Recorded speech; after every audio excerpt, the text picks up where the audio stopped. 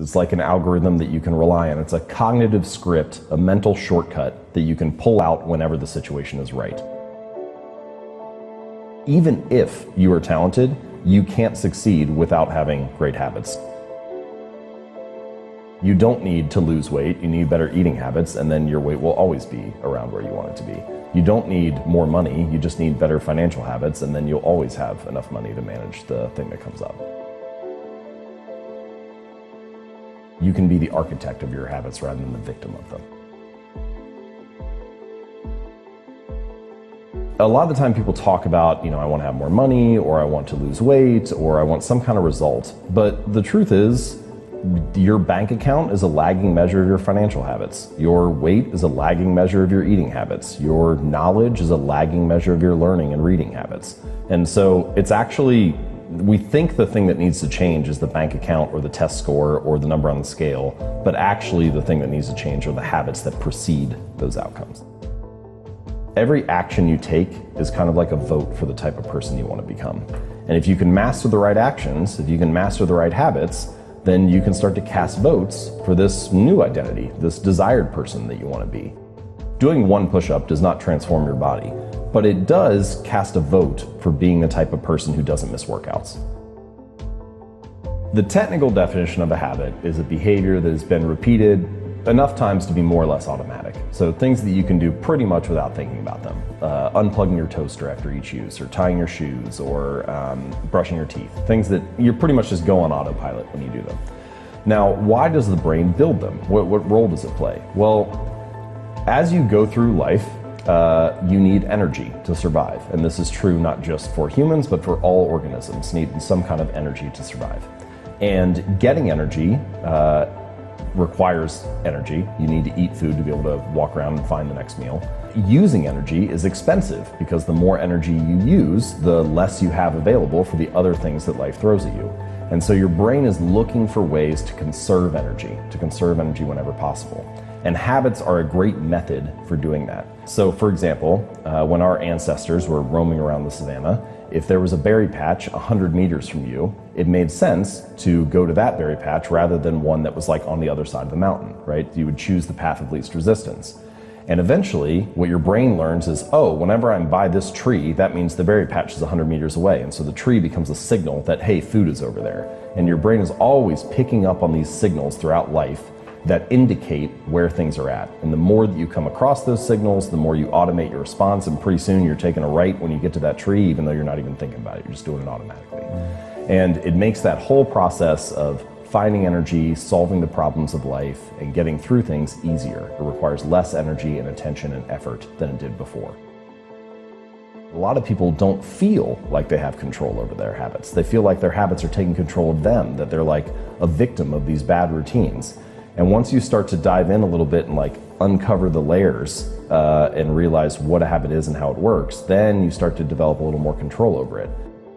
If we're going to be building habits anyway, then it makes more sense to be able to understand how they work and how to structure them so that you can be the architect of your habits rather than the victim of them. And you break them down into this cue, craving, response, and reward, which is kind of not their traditional way.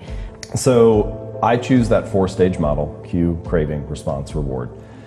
There's a lot of science behind it. 3 of those 4 stages are very common: cue, response, and reward. And the idea, and there's 100 years of behavioral psychology research behind this, that if you show someone the right cue and they take an action and then you follow it with a reward, you can train them to do that thing whenever the cue arises again, whenever this stimulus happens. So if whenever the light in the lab turns on, the monkey gets a squirt of juice, then it knows whenever the light is on, I should go over and put my mouth underneath the nozzle to get some juice or whatever. And you can do that for all kinds of things. And it works for human behavior as well in many ways. But then there was this second wave of research with cognitive psychology over the last probably 50 to 75 years that shows that not only do external cues and external rewards influence our habits, but also internal moods, emotions, feelings, thoughts, beliefs, those influence our behaviors too.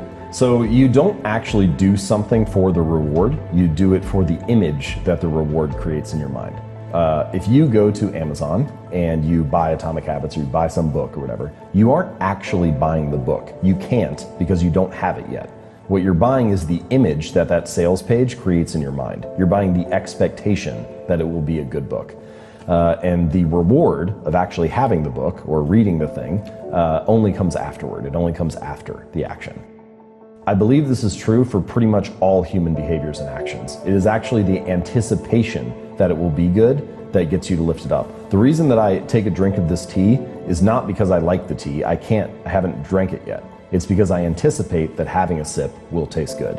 And so it's actually the anticipation or the hope, the prediction of what is to come that motivates all actions to occur. The craving motivates you to act, then you take the action, and then there's the reward, and the reward serves two purposes. And the first one is that it satisfies the craving that came before. So if the thing that got you to buy the online course or that got you to sign up for the personal trainer at the gym was the hope or the anticipation that, oh, if I do this, then I'll be getting fit, or if I do this, then I'll be, getting the ideas I need to build my business or whatever. You've satisfied that craving by making the purchase. And so now that craving is actually gone. What you need is a different craving now. You need the craving to make sales calls or to do a set of burpees or whatever.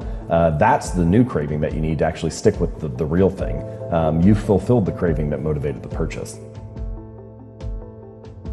We mentioned the 4 stages: cue, craving, response, reward. And for each of the stages, I've come up with what I call a law of behavior change. So for the cue, the first law is to make it obvious. For the craving, the law is to make it attractive. Response, make it easy. And reward, make it satisfying. The first idea is you want to make the cues of your good habits obvious, available, visible, easy to see. The easier it is that they catch your attention, the more likely you'll fall into the habit. To break a bad habit, you just invert each of the 4 laws. So rather than making the cues of your bad habits obvious, you want to make them invisible. Rather than making it attractive, make it unattractive, make it difficult, make it unsatisfying. And an example, what is a good example of that for good and bad habits? So one of the places I like to suggest starting is with what I call environment design. So basically, the things that are on your desk at home, your kitchen counter, your office at work, they influence your behaviors. And if you can restructure your physical environment or your digital environment, then you're more likely to actually stick with the right habit. As an example, a lot of people feel like they watch too much television. So walk into pretty much any living room, where do all the couches and chairs face? They all face the TV. It's like, what is this room designed to get you to do? And now I'm not saying you have to restructure your entire house, but there are a range of choices you could make, right? You could take the chair and turn it away from the television and have it face a coffee table with a book on it. Or you could put the TV inside a wall unit or a cabinet, something behind doors, so you're less likely to see it. But you can also use it to promote good habits. So, for example, I used to buy apples and I would put them in the crisper at the bottom of the fridge, and I wouldn't see them because they were tucked down there. And so then 2 weeks later, they would go bad and I get annoyed because I'm throwing food out and throwing money away.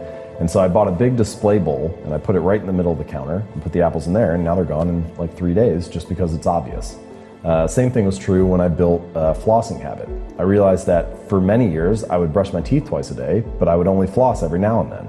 It was like, well, why is that? Well, one of the reasons is because the floss was in a drawer in the bathroom and I just wouldn't see it. It was tucked away down there.